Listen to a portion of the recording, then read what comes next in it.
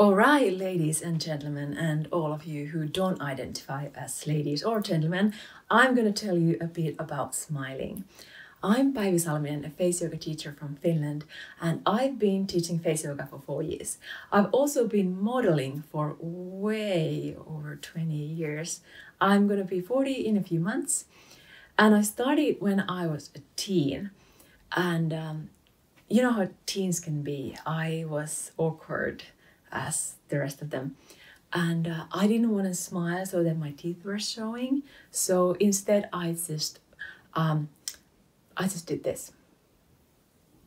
So I spread my mouth wide to the sides, like this. When you do this, it's like you're saying the letter E. You're just pulling your mouth to the sides with the help of risorius muscles.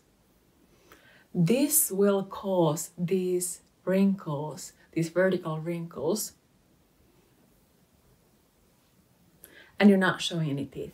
So when I started as a teen, I had to learn a new smile where I'm showing as many of my upper teeth as possible. Now you can make a big smile and count how many teeth are showing.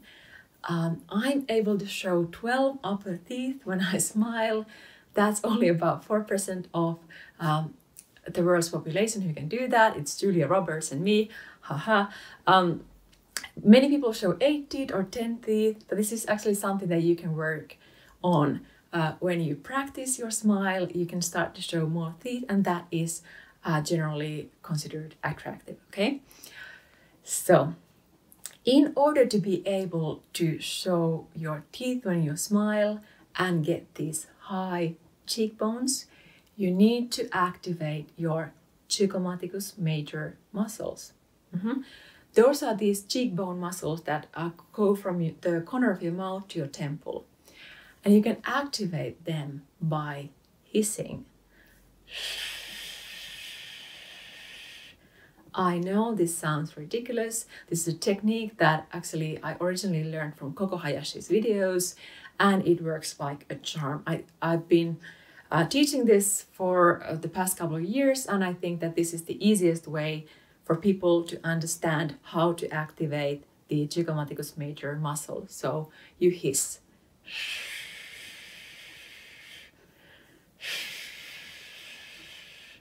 Now, an important notice to this.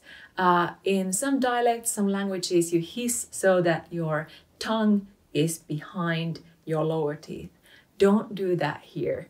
The tongue's anatomically correct position is against your palate, and you want to keep your tongue as close to the palate as possible, so you can hiss by maintaining your tongue close to your palate.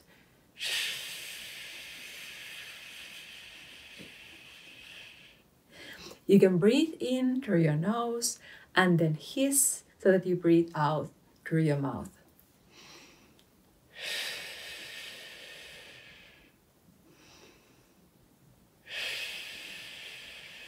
Just keep doing this.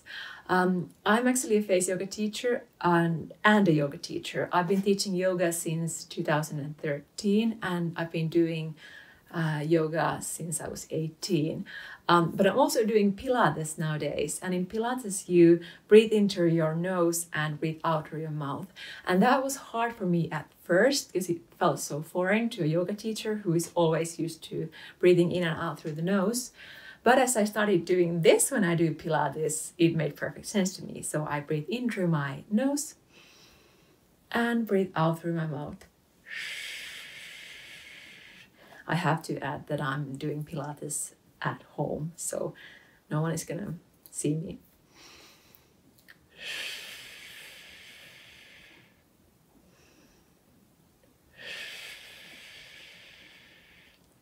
Okay, keep doing this. A couple of pointers. So you don't want to activate the risorius muscle. So don't think about your mouth too much. If you start thinking about your mouth, you will just pull it sideways and you will get these vertical wrinkles. Don't do that.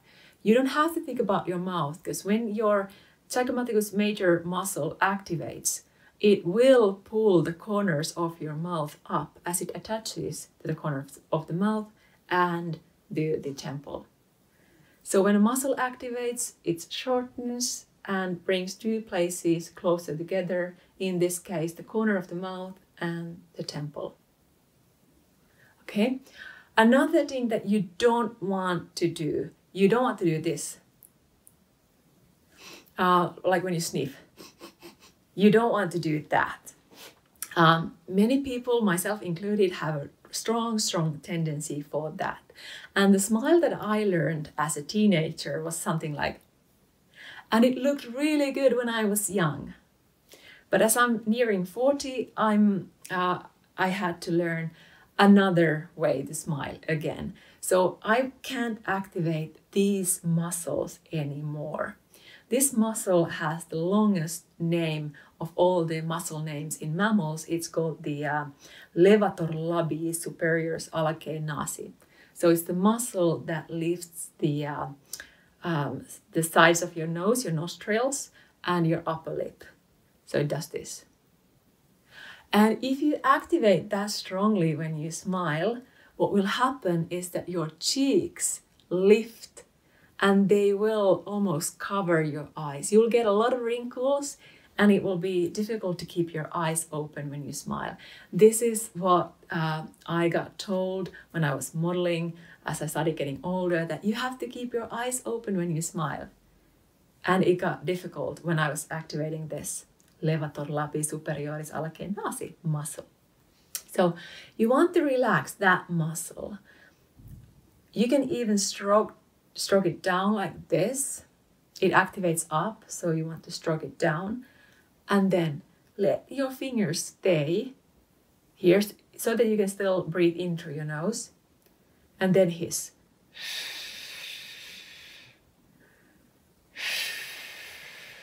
I know it looks ridiculous, but don't worry, it's a really good exercise to activate these muscles.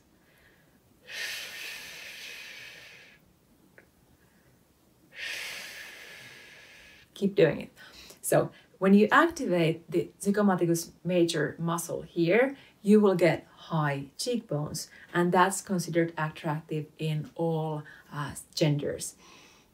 What will also happen is that the corners of your mouth will start lifting up, even when you think that you have no expression on your face, so you will get rid of bitchy resting face.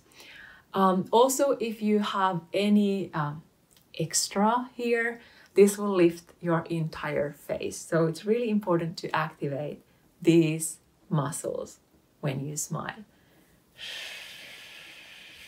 So just remember, you don't want to pull your mouth sideways and you don't want to do this, okay? Just activate this muscle. And don't worry if it will take you a few days to find the right muscle. It took me a few days, and I'm a face yoga teacher, so don't worry about it too much. Just keep doing the exercise. What they always say in yoga, it doesn't matter if the movement looks right away. You get the benefits from trying, from exercising, from practicing.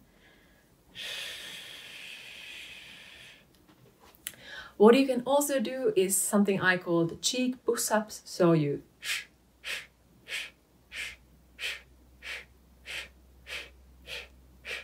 use a mirror and make sure that you do both sides symmetrically.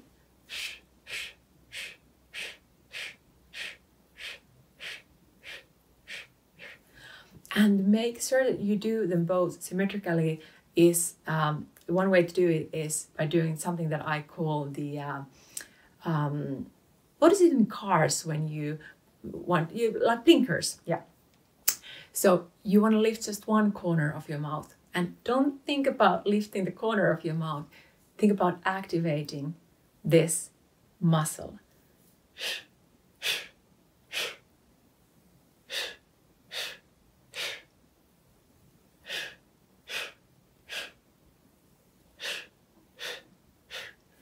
If one side is weaker than the other, do a bit more on that side. Because what could happen as you get older is that if only one side activates, your smile will get a bit lopsided. And then even when you think you're genuinely smiling, you will look like, you'll look sarcastic maybe. So you want to make sure that both sides activate.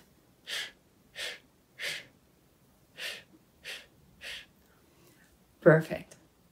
I recommend that in the beginning you do these exercises several times a day, just for a minute or so that you're teaching your face a new way to smile, so that these muscles, the zygomaticus major muscles, will be the first ones to activate when you have the feeling that you want to smile. And please smile a lot.